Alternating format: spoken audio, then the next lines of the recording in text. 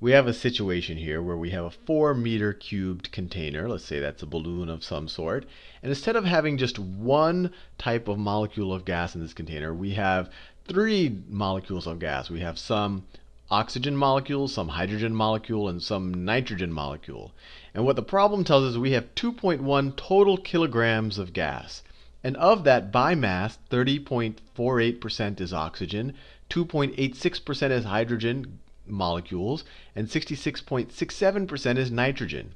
Now what we need to figure out, and it's all at standard temperature at least, at 0 degrees Celsius, which we know is 273 Kelvin, but we need to figure out what is the total pressure in the container, or being exerted on the surface of the container. And then, this is the new concept, we want to figure out the partial pressures of each of these gases.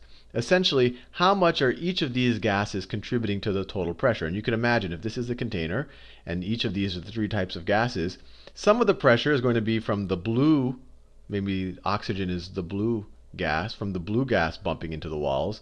Some of the pressure is going to be from the hydrogen bumping into the wall, maybe that's these yellow gases. And some of the pressure is going to be from the nitrogen bumping into the walls. Let's say that's the brown gas. So the partial pressure is you say the partial pressure due to nitrogen. That's the pressure just due to the brown particles bumping into the walls. So let's see if we can figure this out.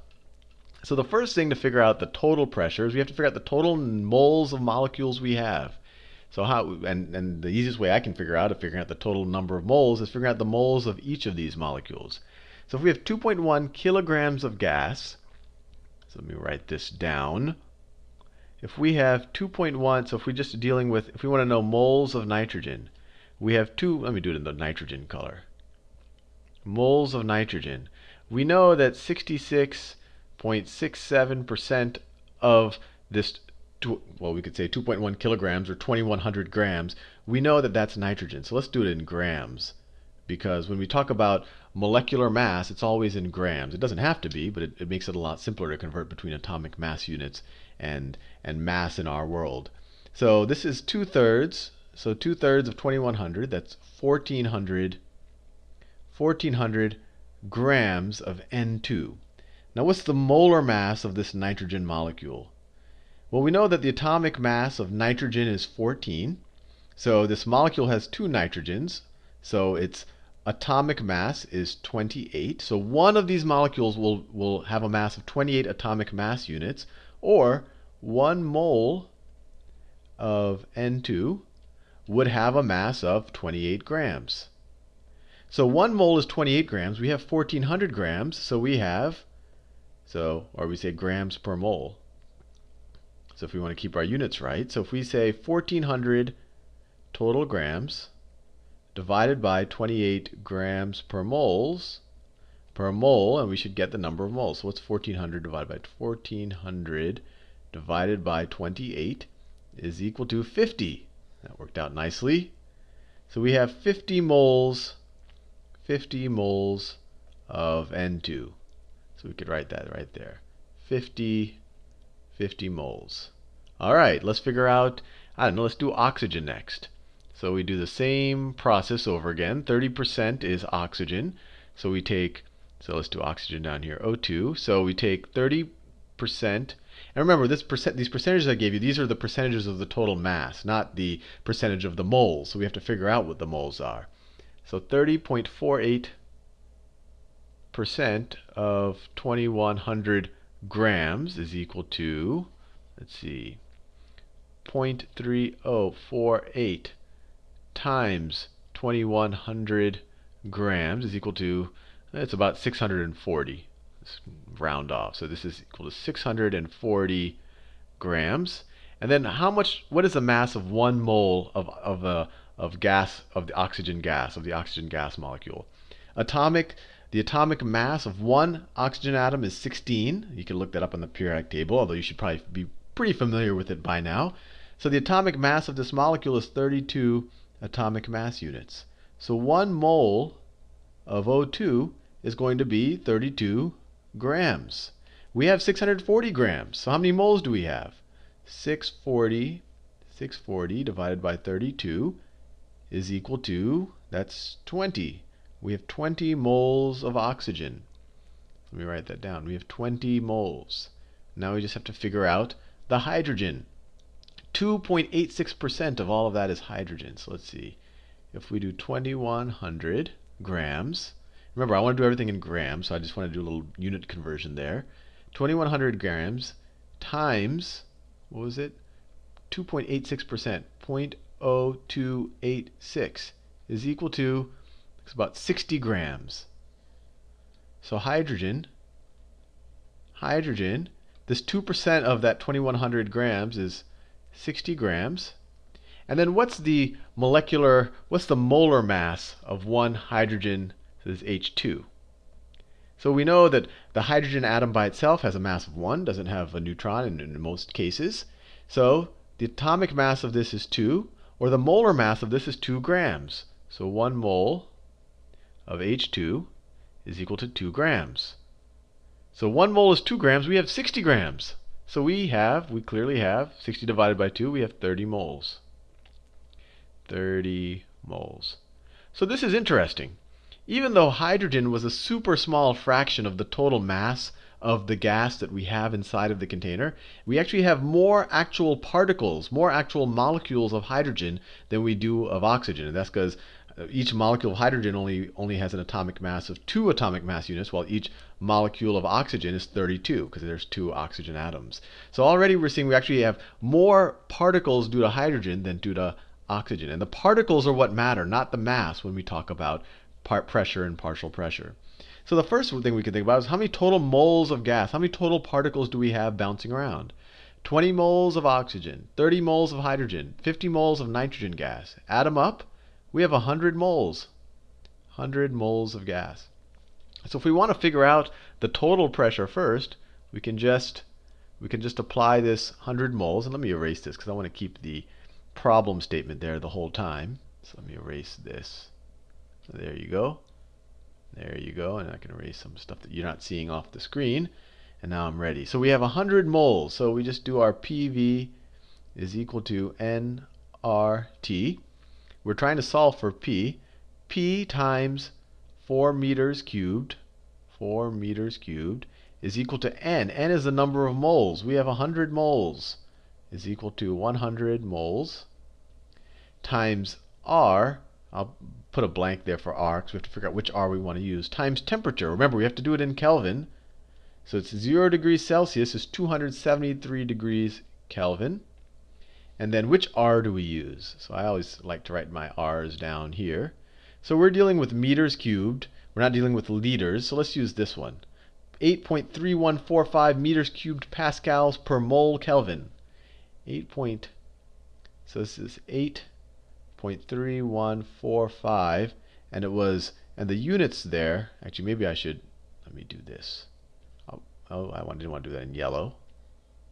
The units there, I think I should keep. These are in meters cubed pascals divided by moles Kelvin. And then our temperature was 273 Kelvin. Now let's do a little dimensional analysis to make sure that we're doing things right. These meters cancel out with those meters. We divide both sides of the equation by meters. These moles cancel with these moles. Moles in the numerator, moles in the denominator. Kelvin in the numerator, Kelvin in the denominator, and all we're left with is pascals, which is good because that is a unit of pressure. So we get 4. So if we divide both sides of this equation by 4, we get P is equal to, I'll just divide the 100 by 4, 25 times 8.3145 times 273, and the only unit we were left with was pascals, which is nice because that's a unit of pressure. So let's do the math. 25 times 8.3145 times 273 is equal to 56,746. 56,746 pascals. And that might seem like a crazy number, but the pascal is actually a very small amount of pressure. It actually turns out that 101,000, I think it's 325 pascals is equal to, or 101,300 is equal to 1 atmosphere. So if we want to figure out how many atmospheres this is, we could just divide that by 100 and that large number. I think that's right. Let me look it up on this table. Is it 101? Yep, 101, 325. So if we wanted to put this in, we could write this in kilopascals. That's 56.746 kilopascals. Or if we wanted in atmospheres, we just take 56,746 divided by 101,325. It equals 0.56 atmospheres. So that's the total pressure being exerted from all of the gases. I deleted that picture. So this is the total pressure. So our question is, what's the partial pressure? We could use either of these numbers. They're just in different units. What's the partial pressure of say just the oxygen by itself?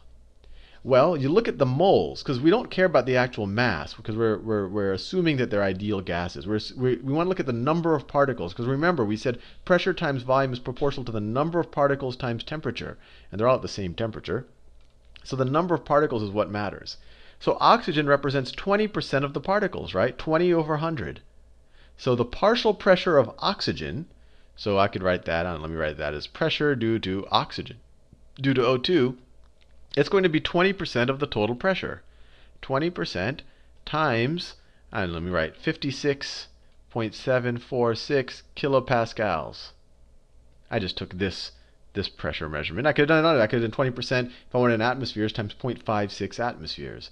And so the partial pressure of oxygen, let's say, well, I already have the 0.56 written there, so times 0.2 is equal to 0.112 atmospheres. So which is equal to 0.112 atmospheres. It's just 20% of this. How did I get 20%? Because 20% of the molecules, we have a total of 100 mole molecules in our balloon. 20 moles of them are oxygen, so 20% are oxygen. So 20% of the pressure is going to be due to oxygen.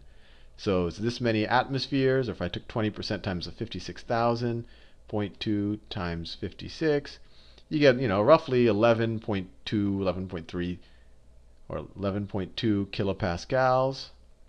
I'm just multiplying 20% by any of these numbers, and the number is going to change depending on the units. So you do the same process. What is the partial pressure? What is the partial pressure due to nitrogen? Well, even though 66, 2/3 of the mass is nitrogen, only 50% of the actual particles are nitrogen. So 50% of the pressure is due to the nitrogen particles. Remember, you have to convert everything to moles because we only care about the number of particles. So if you want to know the partial pressure due to the nitrogen molecules, it's 50% of these. So it's 28,300 and let's just say it's roughly 28,000. Well, let me write it. 373 pascals. That's a roughly. Or if you took half of this, approximately 28.4 kilopascals, or approximately 0.28 atmospheres. And then finally, if you want to figure out the partial pressure due to, let me do it in a different color, the pressure due to the hydrogen atoms, the partial pressure due to the hydrogen atoms. Hydrogen, even though it's a very small part of the mass, it actually represents 30% of the molecules. And it's the molecules that are bumping into things. We don't care so much about the mass. So 30% of the molecules, and remember, when we talk about kinetic energy, if something with a small mass has the same kinetic energy, it's actually moving faster. So when we talk about temperature, that's average kinetic energy. So maybe in this, we could imagine that the hydrogen might be moving faster than, say, the nitrogen or the oxygen. But we don't have to think about that too much right now.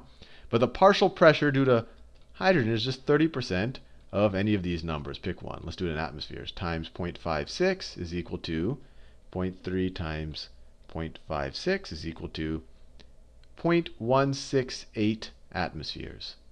And so the total pressure, the total pressure should be equal to the pressure of each of the partial pressures of each of the gases, plus the partial pressure of oxygen, plus the partial pressure of hydrogen.